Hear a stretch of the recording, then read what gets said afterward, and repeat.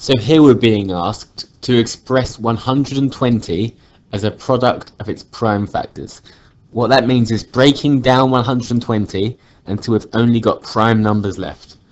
So we start with 120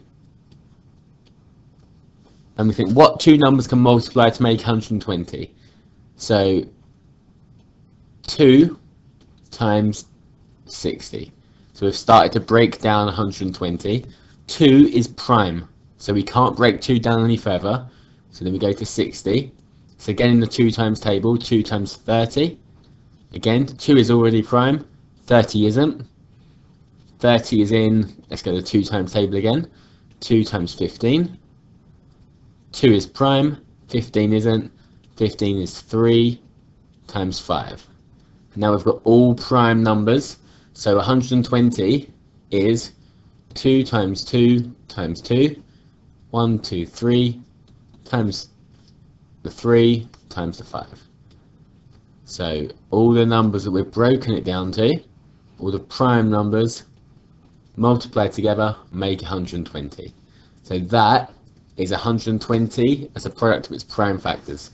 We can also write this as 2 cubed times 3 times 5, because 2 times 2 times 2 makes 2 cubed. Express 105 as a product of its prime factors.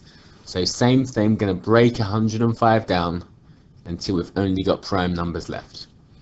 So 105 is in the 5 times table, and that is 21 times. 5 is prime, 21 is not.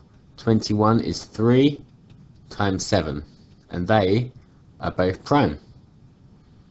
So 105 as a product of its prime factors is 3 times 5 times 7.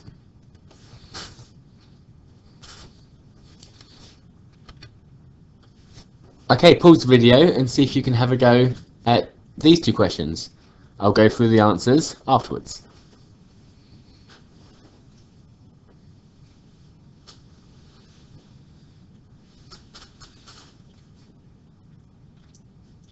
So 160. 160, we just have to break it down. So two numbers that multiply together to make 160. It doesn't matter which way you do this. There's different ways. You can pick different numbers to start with. So I'm going to pick 10 times 16. Now, neither of these two are prime numbers, so we have to break them down further. So 10 is 2 times 5. And they are both prime numbers. 16 is 2 times 8. 2 is prime. 8 is 2 times 4. Again, 2 is prime. And 4 is 2 times 2. So we've got 160 as the product of its prime factors is 2 times 2 times 2 times 2 times 2 times 5. 1, 2, 3, 4, 5 2's times together, and a 5. 132. 132. So we'll do 2 times 66.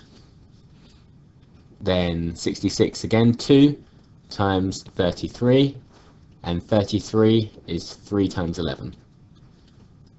2 is prime, 2 is prime, 3 is prime, 11 is prime.